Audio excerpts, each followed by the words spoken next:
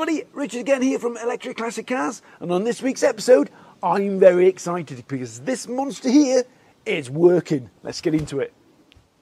Now in the last episode I was chuffed to bits because I got my wheels in, and now they're on the car and they are shoed with Toyo Proxy R888Rs, fantastic track day tyre.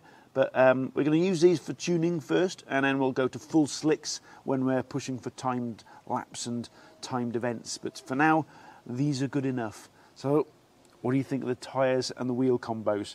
Pretty cool, eh?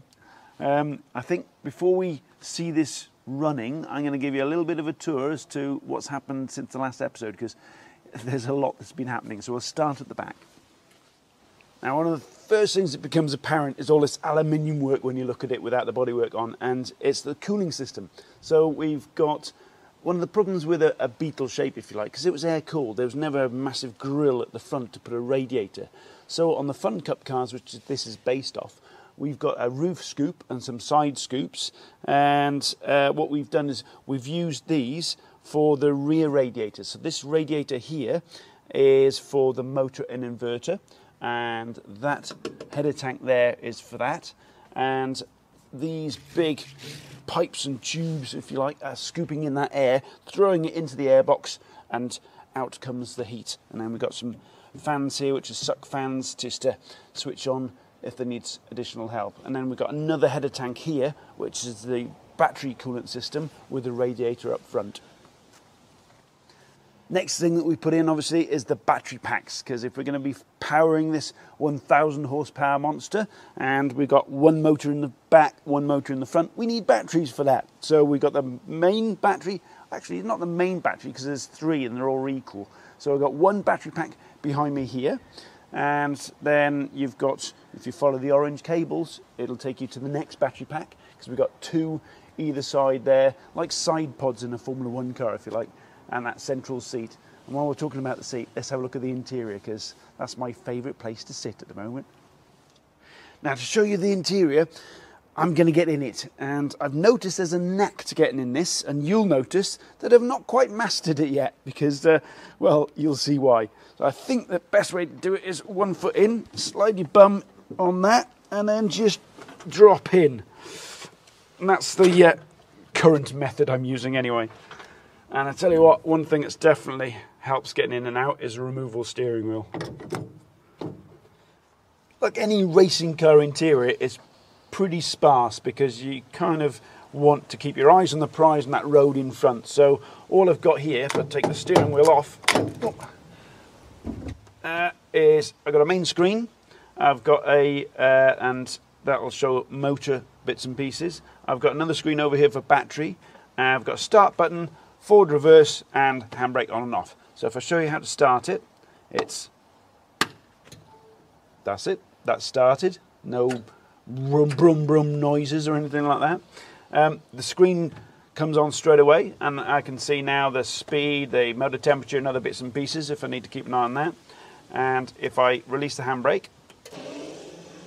so it's an EPB setup, so electric parking brake on the rear, and then all I need to do then is put my foot on the brake and put it in forward or reverse, and off we go, which I'm not going to do now because there's no steering wheel on it. Now I just want to show you a little bit more about the dashboard display side of things, because it's really cool, I think, and simple as well. We've got an iPad, and what happens is as soon as the iPad detects a charge signal coming in here, we've programmed it to fire up the EV Controls app, which then shows us all the information we need from the T2C Tesla controller and the Tesla motors themselves. So if I switch on the ignition here now, instantly comes up the app, and there we go, it's all live. Perfect. I love Apple stuff, it's so quick to boot up. If this is Windows, I'd still be waiting. So what have we got? We've got drive signal here. So if I put my foot on the brake and press reverse, because you need your foot on the brake to change direction, you'll see it go into reverse, and then forward, neutral. What else we got? So we've got motor temperature here as well, 27 degrees Celsius at the moment. Speed, traction control is off at the moment. We're going to have a play with putting that on and tuning that a little bit as well when we get going. And if I put my foot on the brake, you can see that goes red. That's just confirming it's getting the brake signal and gives additional braking assist through regenerative braking. And then over on this side you've got things like the revs of the motor, the pack voltage, and other bits of information here. But 99.99% of the time you're not looking anywhere near that. You've got your eyes on the road. So over on the left hand side of the dash we've got the battery management system display from Dilithium, and this is for diagnostic purposes rather than anything else, because if there is a problem with the battery management system it'll just shut the car off. But what we've got here, we've got the top bar up here is the kilowatt hour battery pack size, and you can see we haven't set that yet because it's black and saying 20 kilowatt hours, which is not 20 kilowatt hour battery pack in this. Battery pack voltage is 343 at the moment. Then you've got your amps, so that'll go up and down whether or not you're flooring the throttle or it's gone into regen, etc. And then down here is your cells. Now this is showing a problem at the moment because pack 1, which is this one here, is red, and that's my pack to the right hand side, and then there's a known issue in that which developed recently which we've got to fix and snag. So that's the battery management system display. As I say, it's more for information purposes than anything else. You're not going to be looking at that while you're driving the car. Now round at the front we've got obviously the front motors in, and your eye booster is in, so that's the electric power assisted brake system out of a Tesla. All the low voltage wiring is done behind the dash. We've got our bevel box for the steering to come over and then down over the Tesla motor, and here you can see the battery radiator system. So this is the coolant system for the batteries. Whether or not that's big enough yet, we won't know until we get it on track. So this can actually go a lot bigger if we needed to. But yeah, I think that's it for now. Who wants to see it moving then? Tim? Yeah, come on, it's about time. We spent a long time building this, so let's get it going. Right, go on in. Let's see if it moves. Now, anybody expecting massive burnouts, I'm afraid you and I are going to be very disappointed, because Tony, our workshop manager, has told me, no uncertain terms, do not do that, because under pain of death, if I break the drive shafts, which are temporary drive shafts at the moment, to calculate the length that we need to get the proper ones built, the temporary drive shafts are just welded up, so they're not very strong. So yeah, if I break them, I'm in big trouble. So no burnouts today, unfortunately, people. So I'm just going to gently roll it. And the other thing is, obviously, we've still got to fix the battery management system issue in this pack here. I've bypassed the safety systems at the moment because I've looked into it. It's not a very serious issue. It's a known issue that I've had before. But, you know, until everything is absolutely 100%, I can't floor it. But I can move it. So, without further ado, on goes the ignition. Off goes the handbrake, and ready? Ready, Tim? Yeah, let's go. Yeah!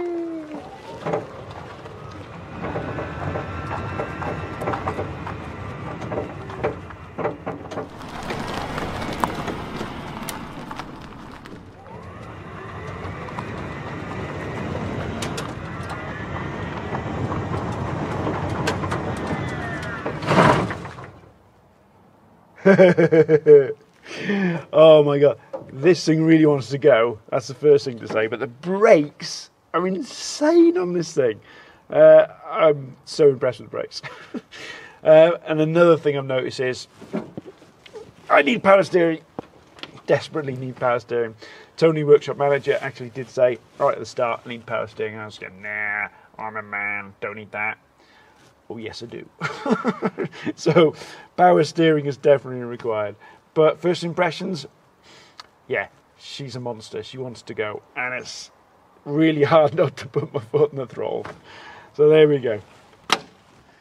Tim's just said something which is absolutely spot on, and that is, this is the definition of frustration at the moment, because I've got a 1,000 horsepower four-wheel drive race car that I can't put my foot down yet, because there's still some things to do. We've got to sort out the drive shaft, we've got to do the suspension tuning, not least of which we've got to put the bodywork on it, and we've got to sort that out, and then we've got to take it to a track to do some tuning and some proper, you know, flooring of the throttle, if you like.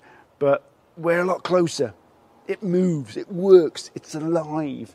So if you want to see this car up close, by the way, come down to our stand at Goodwood Festival of Speed 2023, because we're going to have this on our stand along with a load of other classics that we've got down there, and you can have a look at the detail of this car up close. So hopefully see some of you down there at Goodwood Festival of Speed in a couple of weeks.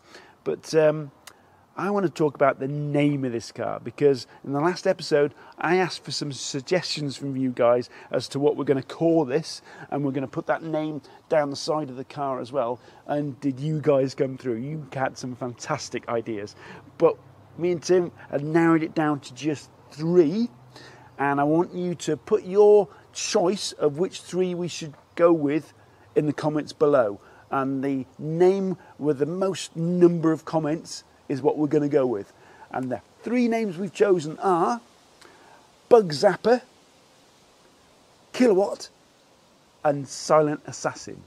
All right? So comments below, which name should we name this monster? Bug Zappa, Kilowatt, or Silent Assassin? Comments below, please. And on that note, I hope you enjoyed this episode, and we'll see you on the next one.